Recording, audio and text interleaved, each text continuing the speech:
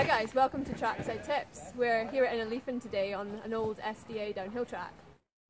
We're looking at this pretty steep choppy corner. But the common mistake here is generally to ride straight down the low line, brake in the turn and then lose all your speed as you exit. So we've got sort of two lines here. You've got the main high line, but if you try and take that high line the whole way, it's really hard to hold that off camber.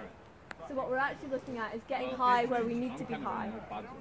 So we're taking the main line, setting up over those rocks, and then using the wide line here to carry the speed out the turn. So as Jenny says, the more reliable line is going to be the low line here because it means that you can trust it basically. Now the thing that's going to make a big difference in setting up as wide as you can for the final left-hand corner and ultimately the exit is where you're braking as well, because if you're still on the brakes when you try and make the turn out wide, you're going to struggle for grip. So instead of doing that, try and do all your braking while you've still got the weight in the trail and then come off to make the turn to set up nice and wide. It's a story though. What?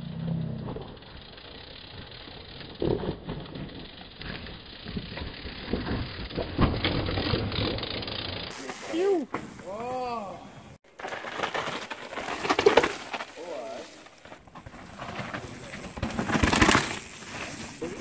So the regular line is up the inside here. What we're trying to get our guys to do is go wide, but if you see the ones that are doing the best are the ones that are not only going wide, but they're staying quite wide fairly late. And what that means is they drop into the corner with loads of control and confidence.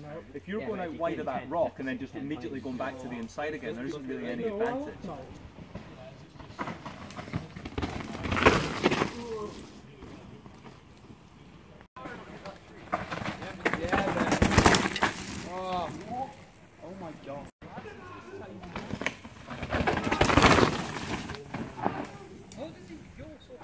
So next time you're riding a corner like this, and you're going to set up on the high line, make sure you understand why you're doing that. The whole point of this is to stay wide right up until you're entering the corner, so that you're entering it with control and can carry your speed out.